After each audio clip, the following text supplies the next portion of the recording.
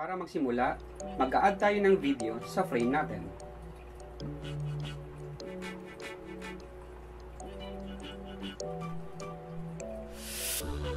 Pindutin ang arrow pababa para ma-add sa frame natin.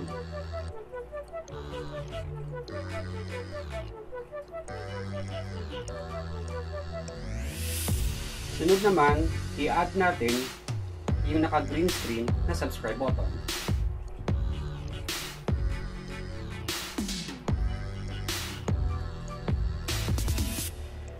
Ganun ulit, pindutin ang arrow pababa para ma-add sa frame natin.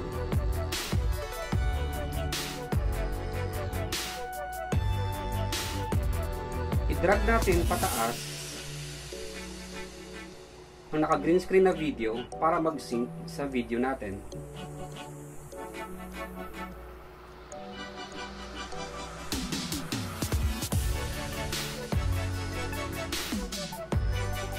Ngayon, tatanggalin natin yung green screen dun sa subscribe button natin. Pindutin ang pencil icon. Pindutin ang effect, color and effect, at pindutin ang chroma key. Pag nandito ka na sa chroma key, pindutin mo lang yung green screen key.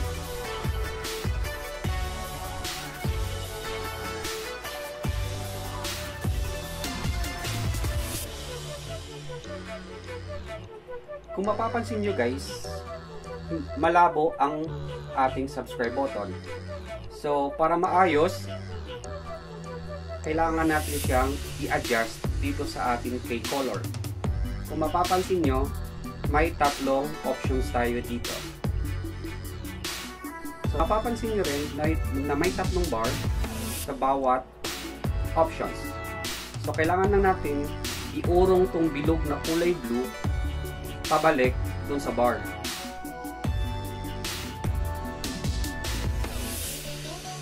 Ganun din sa saturation. Kailangan nasa 50 at sa brightness.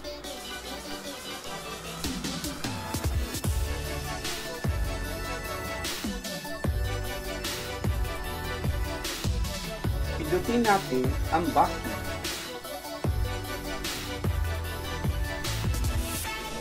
Ayan. So nawala na ang ating green screen.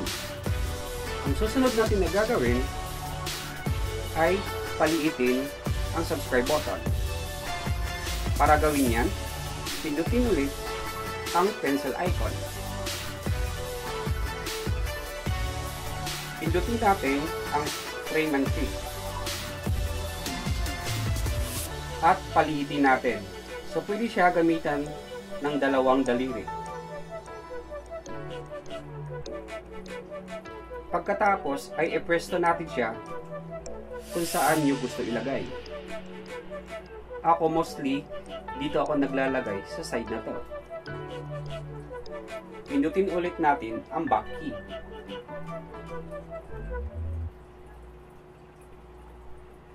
Ayan. So kung mapapansin nyo guys, nandun na siya sa gilid nakalagay.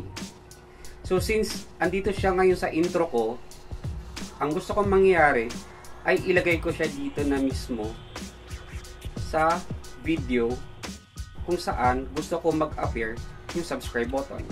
So, ang kailangan natin gawin ay i-hold natin at i-move natin paatras.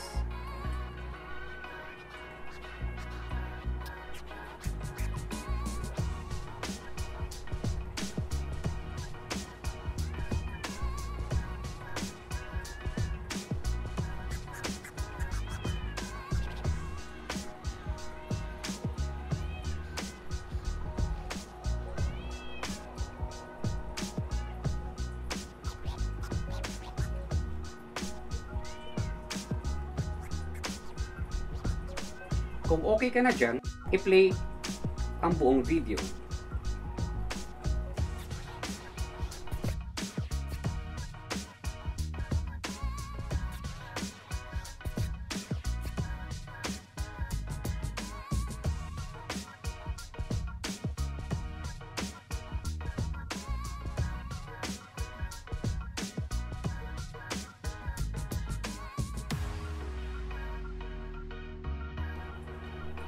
Ngayon guys, kung gusto niyo naman na mag-add pa ng subscribe button kapag mahaba ang video, ang gagawin niyo po guys ay pindutin yung plus sign para mag-copy.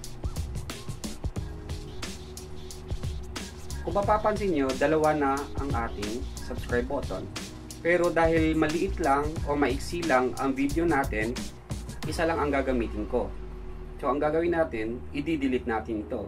So i-click mo lang yung trash can icon.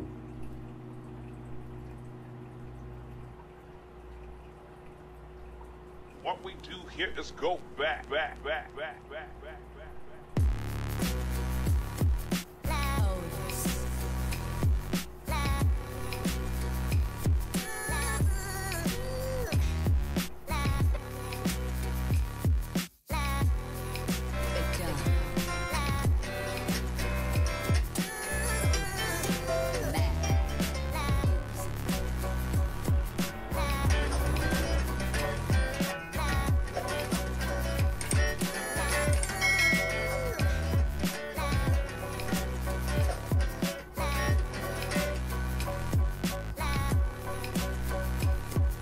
Kung okay ka na sa ginawa mo, isi-save na natin yung video. Ang gagawin nyo is pindutin natin yung arrow pataas. Piliin ang movie. So dito guys, may mga option tayo kung saan mo gustong i-save yung video. So meron sa photos, doon sa gallery natin. Meron sa YouTube, sa Vimeo, at saka sa files. Okay? So ako, ang kadalas kong ginagawa ay sinisave ko siya sa gallery. So, pipiliin ko ang photo. Okay. Sa resolution naman guys, naka 1080p tayo. So, kung gusto mong tumaas, may 2K hanggang 4K.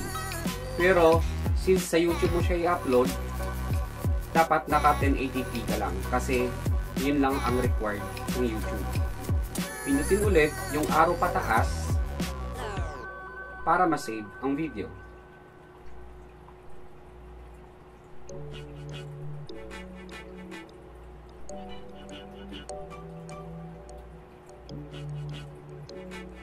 Ayan. So, na-save na ang ating video sa ating gallery.